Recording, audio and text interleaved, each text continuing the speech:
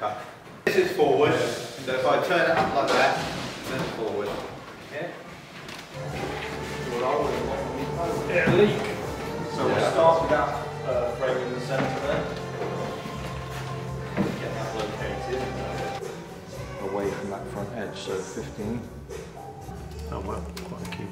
And that's what we're going to end up with, so we'll end up with a feather there. Feather to a point. So what you can do is, to make it a bit clearer, just put some pencil on the end of that. And then as we take it down with a plane, you'll be left with a really sharp black line. When that black line disappears, you don't want to go any further that way. And when this line disappears, you don't want to go any further that way. Yeah. I think it's to draw a straight line. So. These lines are a gauge of what's going on height-wise. So you can see I've taken less off right at the start, and then sort of quite a bit more there. It gets a bit thinner in the middle. We'll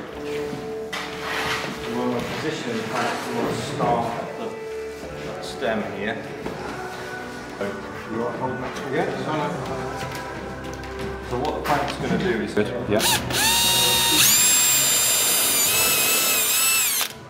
get a line on the centre there, as close as we can get to the middle. Use the ply layers to give you a centre line.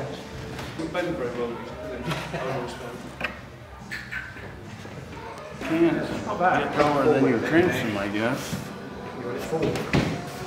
Yeah, we'll just get that hook off the end there.